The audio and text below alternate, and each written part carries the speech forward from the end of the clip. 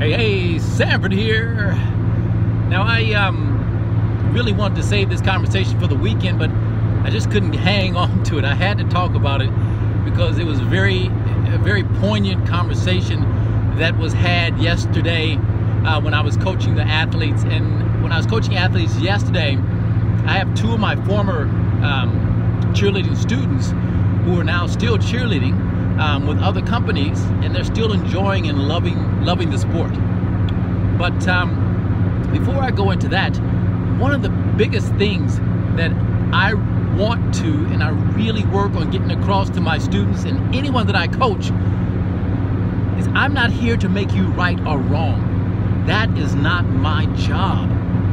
So many athletes always want to ask me, Sanford, what am I doing wrong? What am I doing wrong? And I say to them, you're not doing anything wrong. Is there room for improvement? Yes. Can you make changes? Yes. Are there very specific questions you can ask me? Yes, very specific questions.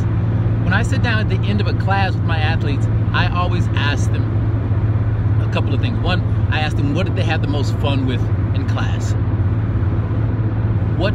What did they improve on in class?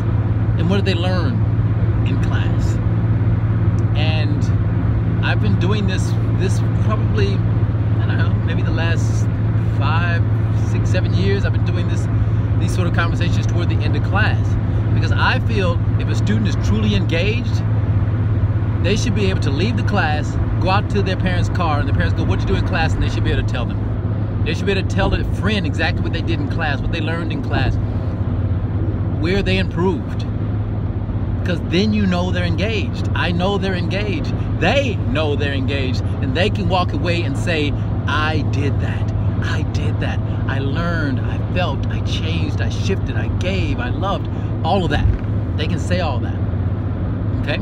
So, basically, I want to talk about today is, it was 3.5, maybe 4 years ago when my business went out of business. And I was standing there in the midst of this warehouse, and all of my equipment had been sold, all of my stuff was gone, and I was actually living in this warehouse because I didn't have any place to stay. The girl I was seeing at the time, she was behind me when I broke down and I just started crying. She was like, what's wrong? What's wrong? When I have a sense and a feeling that she knew what was wrong. And it wasn't the fact that my business had failed. Well, it wasn't only that, okay? It wasn't only that. But it was the fact that I knew that soon she would be gone. And I knew within my heart that there was no one that I could actually turn to, because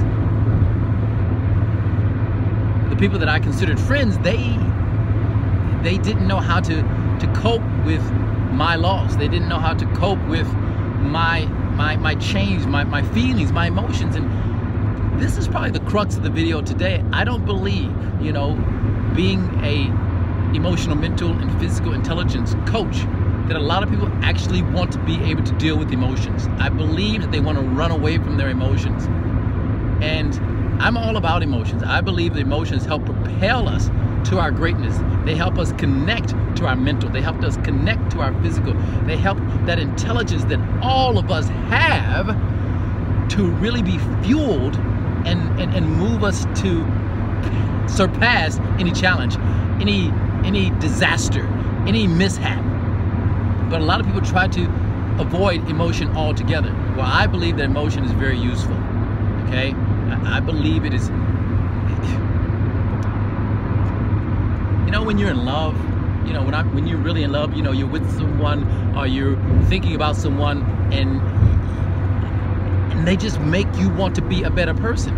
They don't tell you. It's just something inside of you that makes you want to be a better person.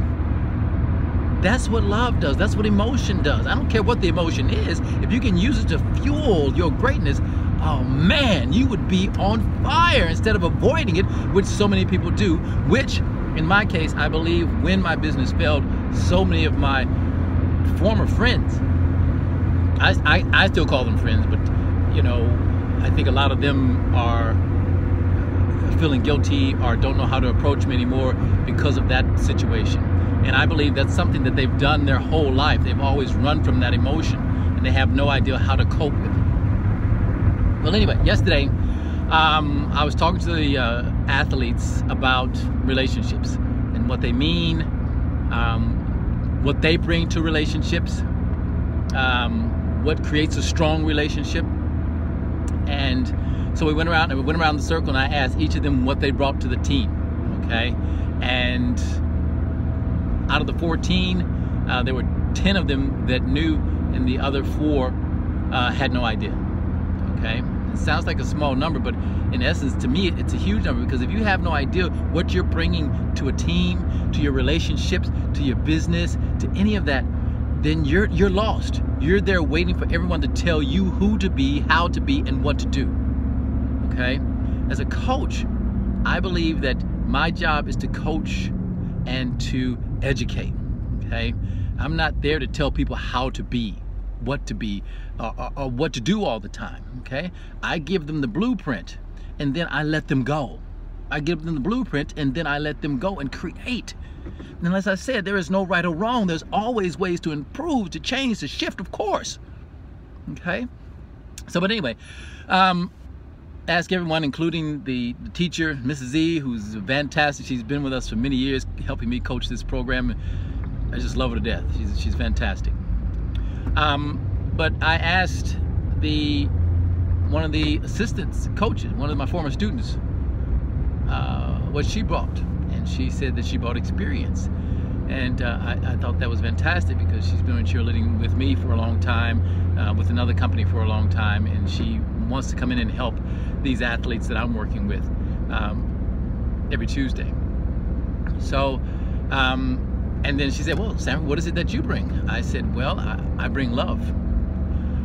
I bring experience, of course, and I bring this thing of never, ever giving up.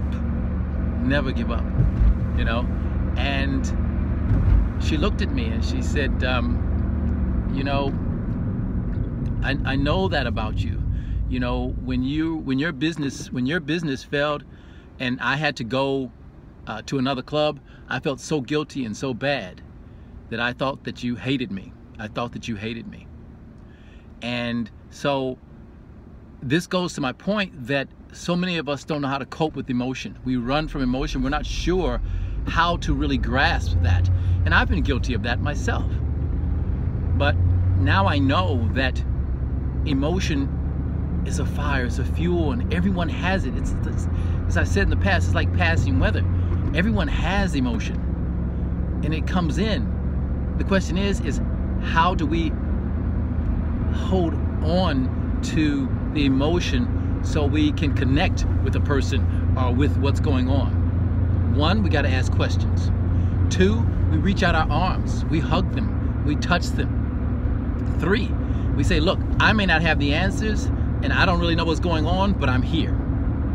4, we say it. We say, I love you and I'm here. What can I do? I know it's not easy, because we are so informed. These computers, this Facebook, you know, trying to get as many likes as we possibly can.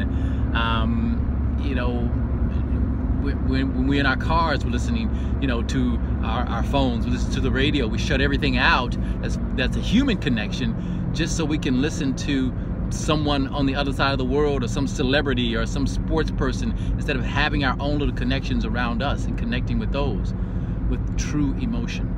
True emotion. So I just wanted to share that, because I thought that was very profound. And this young lady also said to me that other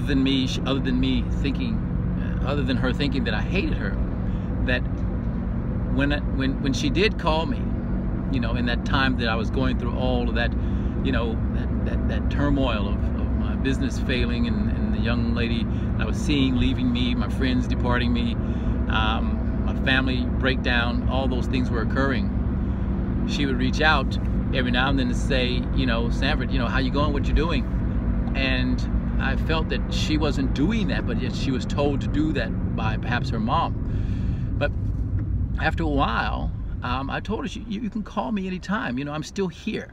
You know, I may have been a coach first, but I'm a friend forever. Okay, and that's how I roll. Some people can't see that. You know, well, Sanford, how can you, how can someone, you know, desert you, or how can someone let you down, or, you know, do you ever get mad at people? Well, yes, of course I get mad at people. Yeah, you know, I'm human. But I understand one important thing, that being a human being means that I have the option to forgive. Because as Mark Twain said, I believe it was Mark Twain, I want to get this quote right. He said, forgiveness is the fragrance that the violet sheds from the heel that has crushed it. Forgiveness is the fragrance that the violet sheds from the heel that has crushed it. There's no need to hang on to the animosity. There's no need to hang on to the pain, because it's in the past. It's gone. You can't do that. The only thing you can do now is be present with everything that the Creator has given you, with everything that the Creator, all the people that the Creator has put around you, all the opportunities that are happening for you, all the gifts that you have. Utilize those gifts, utilize those people, share your love, your extraordinary potential. I don't have time for hate. I don't have time to dislike people. It's not my DNA, and it's not where I want to be. Decide where and who and how you want to be. Hey guys, thanks for listening. I just wanted to share today. You guys have a wonderful day, and as always, love your mission. Peace.